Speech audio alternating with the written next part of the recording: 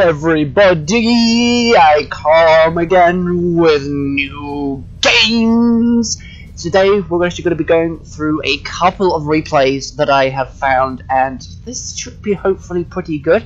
We have Unknown Desire, left position, and he's going to be playing as Blue Cybran, already putting down a land factory for his opener. That's what he's choosing to do. For the right side we have a green Aeon, and this is going to be played by SLE_CN. We'll be calling him SLE for this match, and for actually for the entire video. So, an Aeon versus Cybran match. Now, usually, Aeon is pretty powerful. I don't really know about the other two factions, although I do know that the UAF ACU is rather powerful. I think this might be the most powerful out of all three of them, but that means the Aeon one can teleport, so I don't know. And they all have strengths and weaknesses. But yes, Unknown Desire. I know that Unknown is actually quite a good player. So, you know, he at least knows what he's doing. Going 3 land factories. He's going to be putting them near the water. I don't know. I know that Aeon don't have any air sea units, but, you know, they can get some air and possibly get rid of that. That's quite close to the bridge, so they can at least go quickly back into supporting fire if they were ever in danger and things. Going full energy is a bit of a problem here. You don't normally go full energy when you're in a PvP match. I would say just do 2 energy and that will be it.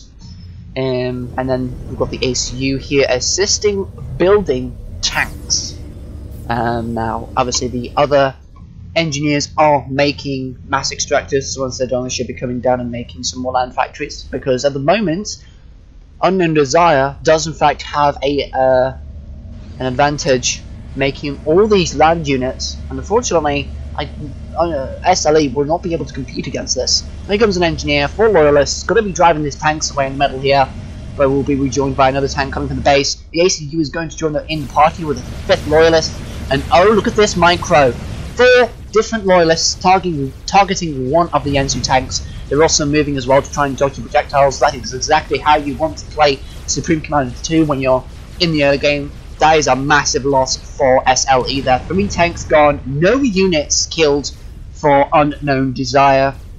And SLE is bringing the ACU forward.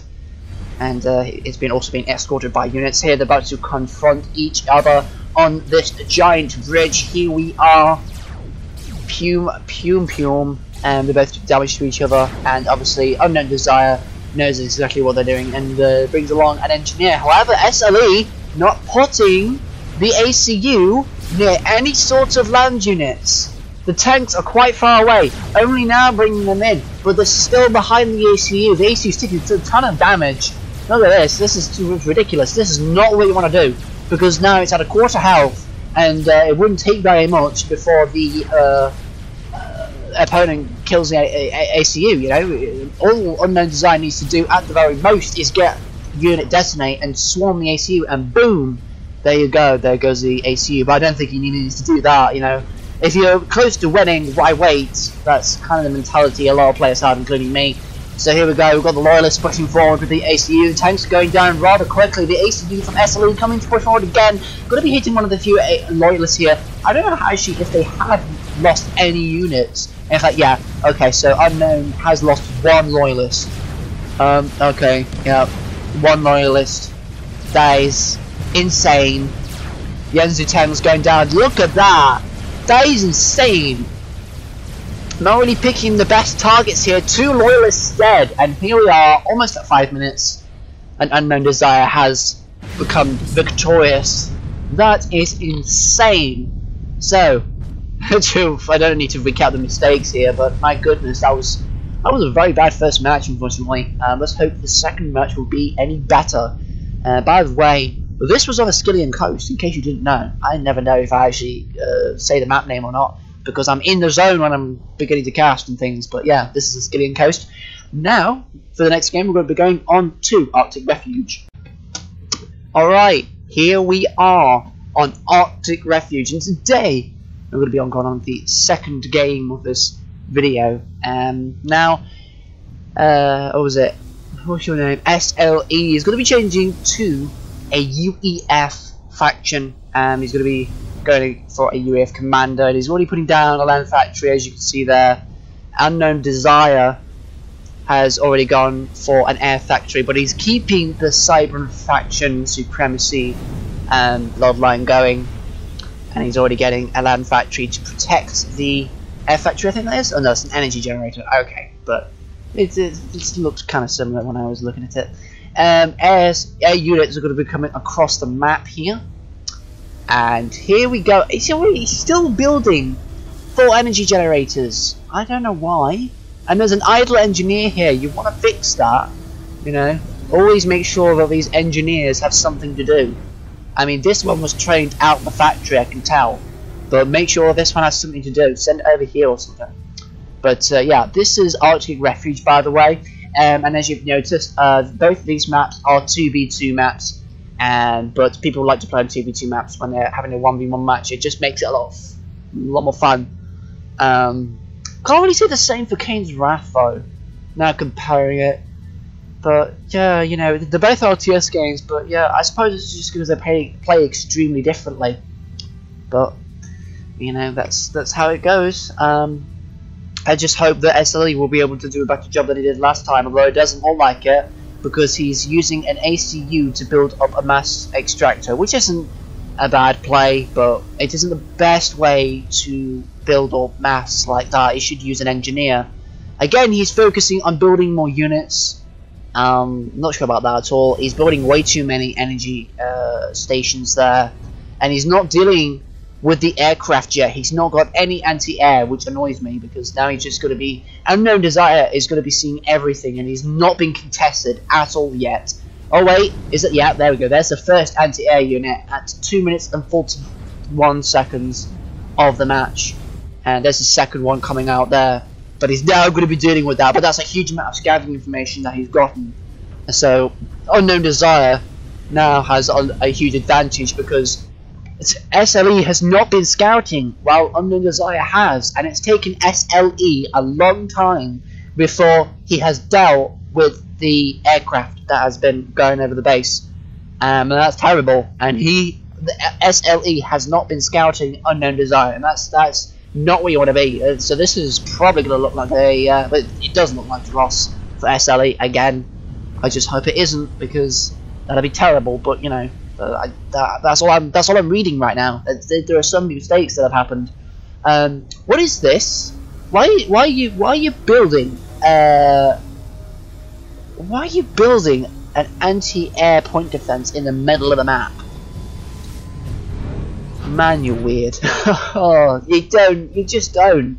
I mean, what if he had loads of air units, which he'll have loads of ground units and stomp you, but if you had lots of air units, it wouldn't have mattered, because that one point defense, it's an anti-air tower, but I'll just call it an air point defense. That'll just be destroyed very quickly. And the ACU is also travelling without the companions of all these tanks and things, so it'll be easily sniped. Very unfortunate here. Doesn't look like he's actually going to win this, to be fair. No. Unknowndesire going for a 4th factory, by the way. I mean, I don't know how many SLE has. He has 2. So immediately he's going to be outnumbered, and here we go. We're going to be having these engineers try to, you know, bloody convert each other. They're going to be trying to hijack this mass extractor as well. Might be happening here as well. Yeah, there we go. But it's just funny. Do it for the memes. Oh goodness me. But yeah, 4 land factories against 2. You already know that this is going to be a loss. I just want to see how long SLE lasts before he dies, because unfortunately there's just a lot of things that he's done wrong. That's a nice fist, I must say. I don't know why I'm fantasizing over that, but that's a nice fist. But yeah, not a lot of ground units. He's focusing on building more mass at the moment. I wouldn't recommend building mass right close to the enemy base. And there's also artillery as well from whatever that was. Maybe a tactical missile launcher, I don't know. But yeah, look at that. That's artillery right there. That's going to be hitting the ACU like that, and it's going to be stopped now by loyalists. This is exactly what you don't want to do. The tanks, for some reason, are so far away I don't know what exactly he's wanting to do. Look at all these loyalists. They're just going to come in and swarm the ACU. Look how quickly they just deplete the health. It's already at half health. It's dead. He's just dead. Even with the tank's help now. They should have been there when the ACU was about to be attacked. Because they've had that time to travel, that extra damage has been put on. And now his Unknown Desire just made a 5th land factory. Absolutely no chance. Loads of mistakes that SLE made. If you are watching SLE, if you really want to be better in this game competitively, then please let someone know in the Discord. I'm sure they'll be able to help you. I might even be around, but if you don't, then that's fine. But yeah, that was very sad. All these mistakes and things. Yeah, there's not really much to say about that apart from hopefully if you understand why those mistakes were bad, then that'll be great. I mean, if I talked a bit fast, then please let me know. But hopefully, I should have pointed out why those mistakes were bad. Also, by the way, before I go, one little message right there. I just got sidetracked there. But anyway, I'll make it quick. Go subscribe to Night in Misfortune, and I'm not saying that because of Skill Speak saying that. I'm saying that because I actually looked at his channel, and he puts in an ungodly amount of work into it. Right? He's only got 170 subscribers, but he treats every video like a professional event. I mean, he runs events all year, every year for this game, and he has the help of some of his other clan mates. But he runs events, tournaments, and everything. There's going to be a February tournament that's going to happen this weekend, and there's also another one that's also I think happening right now. But yeah, he's doing events all year, every year, and he's fantastic. And he presents them in such a professional way. The amount of editing that goes into that is incredible. The thumbnails, pristine. He talks English very well. I know he's not actually natively English. He's Russian, but he talks English very well, I must admit. And his videos are very well presented. And I have to congratulate him that because he must spend hours and hours sat in front of his computer doing these videos, and he must get tired of it. Honestly, it's brilliant. My jaw dropped at the quality that came out of that channel. Honestly, so go look at his channel. It's in the description.